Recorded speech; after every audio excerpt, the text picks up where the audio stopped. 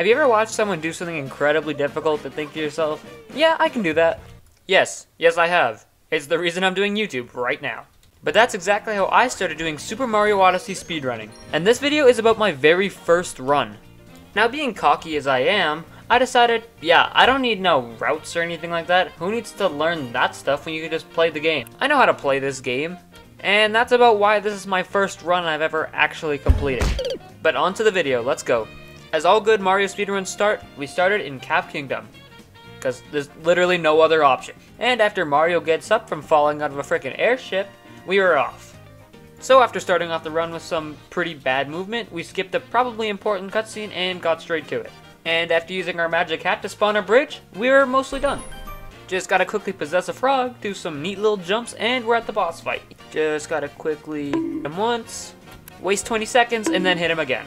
Then boom, rabbit explodes, yellow stick spawns, take stick, all the way to Cascade Kingdom. And by the power of editing, we're here. Now, due to my complete lack of skill, we had to do the first moon and waste a bunch of time on cutscenes, but whatever. And now it's time to move on to Dino Skip.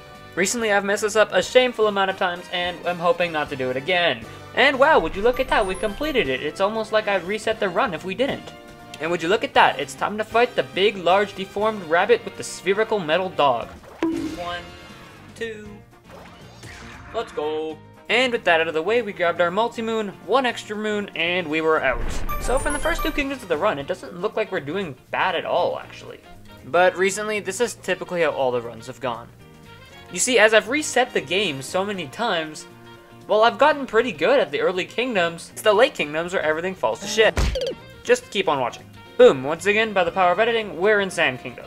And my Sand Kingdom's actually gotten pretty good, as it's probably my favorite kingdom in the entire game. This is the only kingdom I've sort of made a route for myself for, simply because of the amount of times I have redone this kingdom. So our first 3 moons come from robbing this town of precious resources and electricity. And it's starting to make me question Mario's morals. Or rather, so it would if anyone cared about that, but let's move on. After a couple bonks, we grabbed this moon that was in a random box, but thanks to my unfortunate skill level, we completely missed it, and ended up wasting a bunch of time coming all the way back. Whatever, I'm bad at this game, I get it.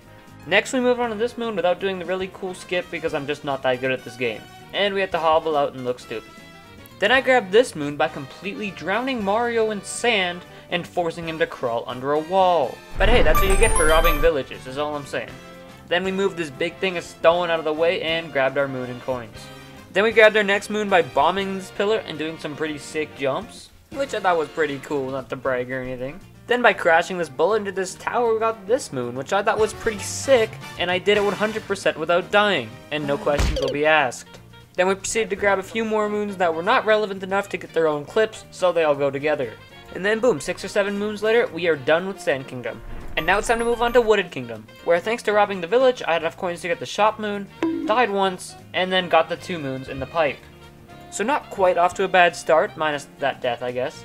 Then I went on to grab some moons with the sprout, beat up this plant and grabbed that moon, and then started climbing up the tower, grabbing as many moons as we could on the way up. But then this blue dude started shooting his purple stuff at me, so I threw my hat at him and quite literally jumped him. Then we danced on his grave, stole his stuff, and we looked like we were making some pretty solid pace. Or at least we were, till I totally forgot where I was going and still had to get 4 moons. And after wasting 7 minutes, we finally found them and moved on to Lake Kingdom. Like, that is 7 minutes to find 4 moons, and I didn't even do the rock moon. Like, what was I doing? Anyways, once again, by the power of editing, boom, we're in Lake Kingdom. First order of business, grab this random ground pound moon, and time to do the cool skip that I did not mess up at all whatsoever, would not happen. I'm just that good at this game. And honestly, there's nothing really all too fancy about this kingdom, so we're gonna do a quick little moon montage. Hold on. Right? Yeah, it's me. Okay. What's up? And just like that, we are done Lake Kingdom. Time to get back into our hat-shaped airplane and go to Metro Kingdom, and there's not going to be any problems. But wait, what's this? A twist? Oh, how could I have seen this one coming? We were ambushed in the sky, oh no. Well, since you got in my way, I guess it's time for me to beat the shit out of you. Bing, bang, boom, and he's dead. At least if the physics were accurate, he'd be dead. Now he's on his ship, because, you know, the game can't end that fast. But even though it looked like we won, we didn't. We're down in Lost Kingdom. But let's do Klepto Skip, because I think it's sick. Look at this. 1, 2, 3, boom, boom, boom. Yeah.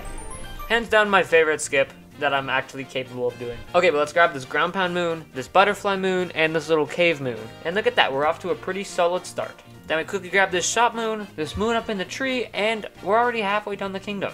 And after a quick jump shattering Mario's legs, we've got another one. Meaning we only need 4 more moons to finish it. After a quick ground pound and some pretty neat jumps, we had the rest of the moons we needed, and now it was time for everything to fall apart. You see, in most of my runs, I have a pretty solid time all the way from Cap to Lost. But after that is when everything falls apart. Because for Metro, Luncheon, and Lakeside Kingdom, I have no idea what I'm doing. But nevertheless, we keep on moving, and it's time for Metro Kingdom. Due to my inability to keep track of a route, I kind of just tried to get to the boss fight as quick as possible, getting as many moons as I could along the way. And by the power of editing, we are here. Time to take down the Destroyer. And after a few mess-ups, we took it out in 3 cycles. Unfortunate, but whatever, we keep moving. We grabbed our multi-moon and moved on to Day Metro, where I can walk around and be absolutely clueless. So first we possessed this guy and used his car to grab this moon, which is ethically questionable, but who cares. Then we grabbed a couple sub-area moons, sat on the bench with this very lonely man, and then bounced on the corpse of our enemy. Then we spent a few minutes finding some sub-areas and some story moons, and about 4 moons later, we are out of Metro Kingdom, with probably one of my fastest times ever, even though there's really not much to compare it to. But just like that, we were off to Seaside, where I would have the worst boss fight of my entire life. So to start off this kingdom, we grabbed the 4 story moons so we could trigger the boss fight, but oh my gosh, I need a new route for this kingdom, because these stupid story moons take way too long, and this boss fight, oh my gosh, it's excruciating. Now, I may or may not have not been doing the boss fight correctly, so that might have something to do with it. But shut up, this game sucks, whatever. But after about 10 minutes, we finally beat the boss, grabbed the multi-moon, grabbed a few other moons, and we left. But this is probably one of our biggest time losses of the run, because we spent over 20 minutes to do a kingdom with only 10 moons in it. But now that stupid kingdom's out of the way, it's time to move on to Snow.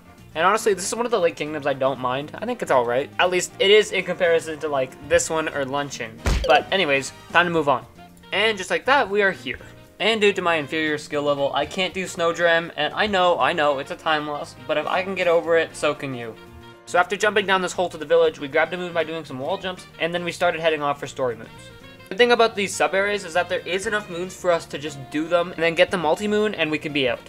So after grabbing a couple of Goombas, we hopped onto this pressure plate and it said, yeah, you're fat enough, and opened the door for us. Then we went on to grab what was basically a free story moon and headed on to the next sub area, where I got absolutely comboed by this stupid ghost and spiky dude. So we had to come all the way back, grab the ground pound moon, absolutely massacre these families of spiky dudes, and grab the story moon, and we were out. Then we moved on to the next sub area, where we just grabbed some moon shards and snatched up the story moon, and we were on to the last sub area, where after trekking up this mountain, I literally died to one of the easiest boss fights in the entire game. So yeah, that was embarrassing. But then we had to reset, come all the way back, and then we beat him up. Then we grabbed our last story moon, and it was on to the race. So after Mario got the consent of this large oval creature, he possessed him, because Mario never possesses without consent. And after Mario was done possessing people, we went on to the race, where I placed second, meaning we had to spend an entire 2 minutes doing the race again. But eventually we grabbed the multi-moon and we were out of there. And now it was time for my least favorite kingdom in the entire game. And that, of course, would be Luncheon Kingdom. Now, it's not like I think the kingdom looks bad or anything. I'm just so incredibly bad at it. And the amount of lava surrounding everything is just so annoying.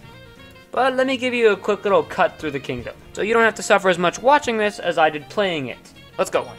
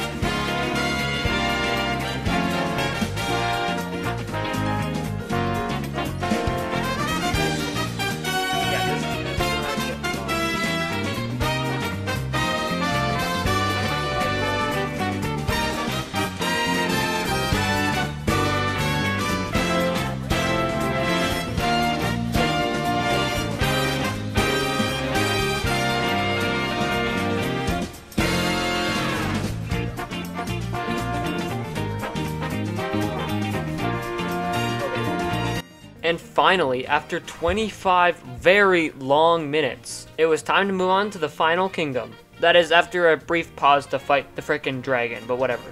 Just gotta yoink those things, slammed once, yoinked again, slammed 3 times, and boom, absolutely slammed. Just gonna take those moons and fix up my ship. Now it's time to go to Bowser's Kingdom.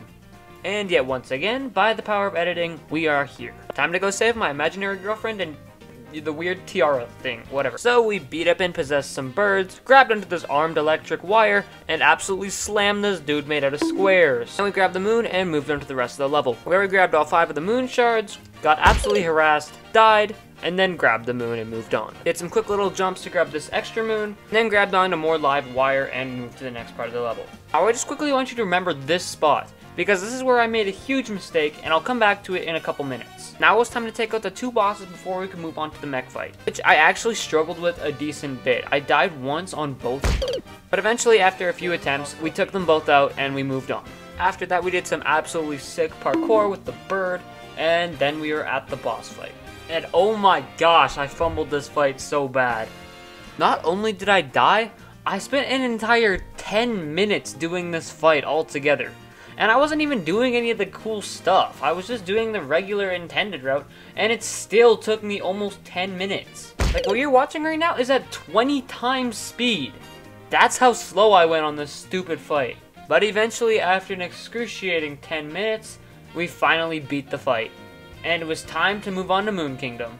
Except for one thing. You see, when I got back to the Odyssey, I realized, oh, I'm 1 moon short. How could that have happened? I thought I grabbed every moon I needed. Well, remember that spot I told you to remember?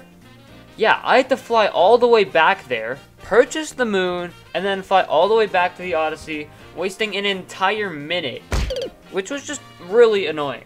But anyways, now it's time to move on to Moon Kingdom. And thanks to my newfound ability to warp to planets, we are here at an astonishing 2 hours and 51 minutes. Anyways, let's go do Moonskip. Now, as this is my first speedrunning, Moonskip still has always been a little bit shaky.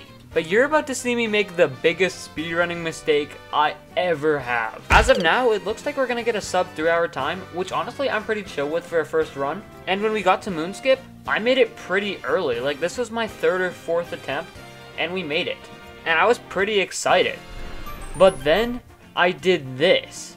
I tried to do this little skip, and I straight up jumped off of the edge and bonked into the wall, meaning we had to redo the entire Moonskip, wasting about 5 minutes of the run, meaning we weren't even gonna get a sub 3 hour. But after I stopped messing around, we crashed the wedding, fought this Bowser dude, used his very convenient hat against him, and then possessed the rest of his corpse. And just like that, we were in the home stretch of the run. And after a little bit of mass destruction and some 2D platforming, we were finally at the end.